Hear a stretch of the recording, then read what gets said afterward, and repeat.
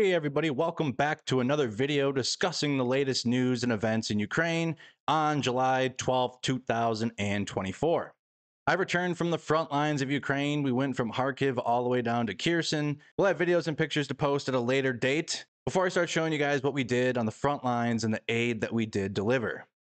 It was a very long week. I'm very glad to be back in Kyiv, but as you guys can see, I am in a power outage. I'm only averaging a couple hours of power per day, so that means no air conditioning, no Wi-Fi, nothing. I'm sitting here in the dark. I can go to a cafe and I can go to some workspaces, but I kind of just want to get the video out for you guys today in peace and quiet. Starting off with the map update for Ukraine. Like I mentioned, I will have an extensive frontline update from what I saw with my own eyes when I returned back home to the United States with pictures included. But for now, let's go through all of the public open source information that we're tracking in Ukraine. So starting here in Vovchansk, we have some very good news for the Ukrainian armed forces. Liberations continue just to the northeast of Vovchansk. Ukrainian armed forces continue to extend that liberated space. This is very huge because Ukraine moved a lot of their military up here to be able to deal with this incursion from the Russian armed forces. Big decisions were made at the time to allow Ukraine to strike into Russian territory, which also helped the Ukrainian armed forces with this liberation mission. The Russians were able to cross the river in Vovchansk to get into the main part of the city. We'll keep tracking that and see if the Russians are able to advance any further. Directly north of Kharkiv, which is also north of the town of Lipsy, Ukrainian armed forces are also having successful operations in that direction, liberating territory. They got about half of Hilboke liberated. Very good news for Ukraine. Other areas we're seeing Ukrainian successes just to the east of Lyman. We have multiple sections of small Ukrainian counterattacks, but it is resulting in Ukraine taking that territory back, liberating it, and they are controlling it. I haven't been able to do a map update in a few days, but seeing this here is really good sign that Ukraine is having successes in this forest near Kreminna.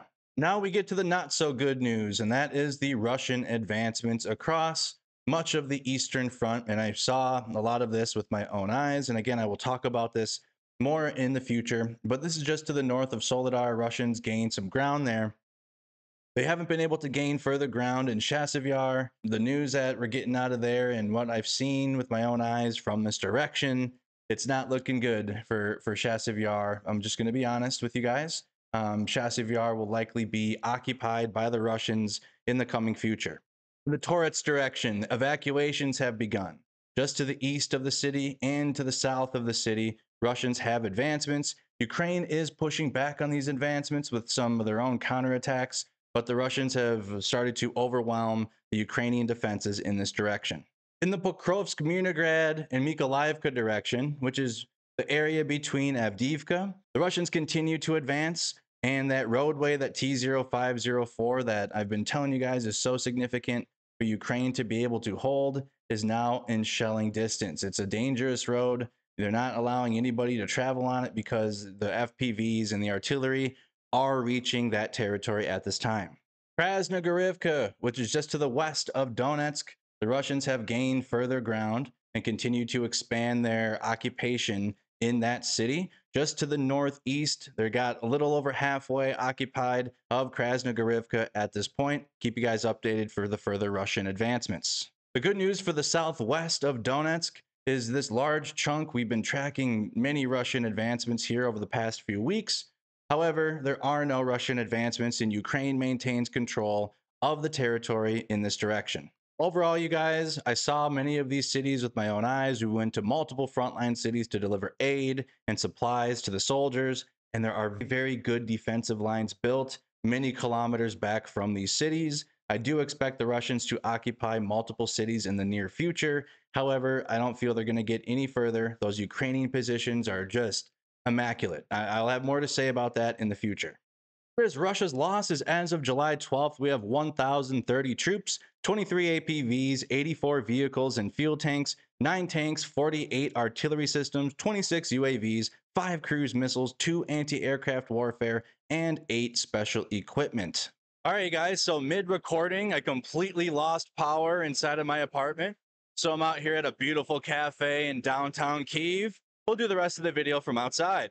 Biden defends U.S. restrictions on Kyiv striking military targets deep inside Russia. I feel this is a very weak policy, and the NATO conference was not a strong NATO conference. I really needed to see them allow Ukraine to strike inside of Russian territory, especially those military bases with U.S. and Western supplied weapons. If Ukraine is going to want to succeed this year and going forward, they need to annihilate those Russian bases. Not to mention the fact that we had a ridiculous Biden gaffe last night at the NATO conference. Just take a listen for yourself. This war, Ukraine will prevail in this war, and we'll stand with them every single step of the way. That's what the compact says, loudly and clearly. And now I want to hand it over to the president of Ukraine, who has as much courage as he has determination. Ladies and gentlemen, President Putin. President Putin. You can beat President Putin. President Zelensky. I'm so focused on beating Putin, we got to worry about it. Anyway, Mr. President, I'm better. You are a hell of a lot better.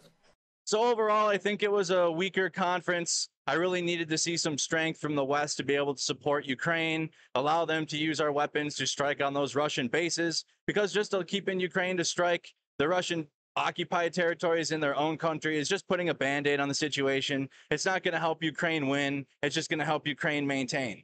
And also, I don't think it's going to sway anybody's choices for the 2024 election. The media is completely focusing on Joe Biden right now. Donald Trump is spewing at his orange Hitler rallies and not even going on right-wing podcasts, and the media is just completely ignoring him. They used to be obsessed with him. They used to hold on to every single word Donald Trump says. But now apparently only President Biden is getting that energy from the mainstream and corporate press. The calls for Joe Biden to step down for president continue. We'll see if that transpires. I do plan to go to the Democratic National Convention later in the summer. Also, from the United Kingdom, they have not yet agreed on Ukraine using Storm Shadow missiles on Russian territory.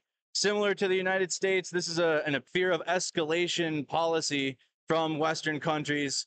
Like I said, with the United States news and President Biden making a gaffe, and also just not allowing Ukraine to use our own American weapons on the Russian territory, I feel it's also a weak policy by the United Kingdom, which has traditionally been strong in support of Ukraine.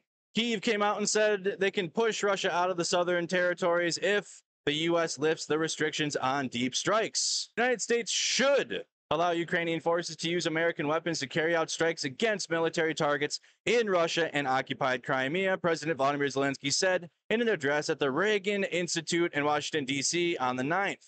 Zelensky delivered remarks on the sidelines of the NATO summit in Washington, a three-day conference celebrating the alliance's 75th anniversary, focusing heavily on Russia's war against Ukraine. Imagine how much we can achieve when all restrictions are lifted, Zelensky says. Definitely a lot can be achieved if those restrictions are lifted. There's still plenty of issues on the front lines, which again, I will go into as soon as I get back home to the United States.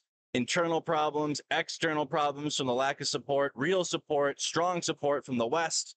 But things also do need to change inside of the Ukrainian military at the command level, and things that I just have no control over with our fundraising and support for the armed forces of Ukraine.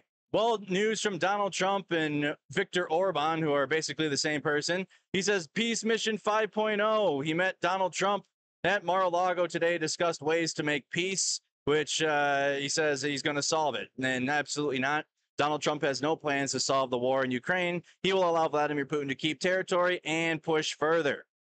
If anything, he will completely ignore Ukraine, and if anything, Donald Trump will completely ignore Ukraine and allow Vladimir Putin to continue to take territory. Here in Kyiv on Monday, we had those atrocious strikes on the Children's Hospital. And the day of that terrorist attack, Russia decided to celebrate by serving chicken Kyiv in an absolute show of disrespect to Ukraine and the Ukrainian people. I've said it many times, and I'll say it again. It's absolutely disgraceful that Russia gets to sit on the UN Security Council, and it's more of a reflection of the joke that the United Nations has become over time. The fact that you have a genocidal dictator, Vladimir Putin, and his country, including this ongoing full-scale invasion of Ukraine, to have them hosting the presidency of a Security Council, which means the security of the United Nations while they're committing complete genocide of the Ukrainian people, is a joke. Let me know what you think of Russia sitting on the UN Security Council in the comment section below. Cat on Twitter and also their website put out a great open source intelligence document showcasing in detail with photos that it was Russia that struck the children's hospital. Now you're wondering, Andrew, how could that be the case? Well, I wasn't here in Kyiv that day. We were traveling the front lines, visiting cities and people. So I was not here for that attack. However, Russian propagandists got to work immediately saying that Ukraine struck their own hospital with bullshit pictures. So it's been an extensive work to try to undo the misinformation and disinformation campaigns by Russia. Another source you guys can check out on Ryan Macbeth's YouTube channel. He did a stream a few days ago, full hour and a half deep dive into the attack on the hospital and completely destroying the Russian propaganda narratives. For an on-the-ground video just 1 hour after the missile attack in Kyiv, go to Johnny FD's YouTube channel and you can get an on-the-ground perspective, clean up. Johnny, he was recording as much as he can, but I personally saw videos of Johnny helping clear rubble, get water to the people, and document the terrorist attack on that hospital. Had a really good push the other day, you guys. I know there are so many amazing campaigns that are being released, so many NAFO campaigns now by YouTubers, and you guys subscribe to so many people that are pro-Ukraine. It's getting saturated, you guys, all right? And it's hurting fundraisers that already exist. So I'm asking you, can we please finish our campaign before I leave Ukraine? We are now at 66% at $14,069 out of $21,150. I already delivered this truck here to Ukraine on the latest NAFO convoy. I will have content, video, pictures from the convoy to be posted in the coming days. And a big shout out to subscriber Susan for a $1,500 donation. And Susan has donated $1,500 on every campaign that we've had to date. Absolutely amazing. And if you've donated on every campaign, thank you so much for your support. Support my work. Thank you to everybody that's following me back on Twitter. I got my new Twitter account I've been posting. Of course, you guys can join the Discord server. Follow me on Instagram. Follow me on Facebook. I'm all over social media if you guys want further content beyond these YouTube videos. Support my work here in Ukraine and beyond in independent journalism and the humanitarian work that goes into it, because we do include humanitarian efforts into my news reporting. Click that buy me a coffee link, become a member of the YouTube channel. Thank you guys so much for all the personal support for Mercado Media. That's the video for today. It might have been a longer one. I had a lot to talk about, lots of news to go over.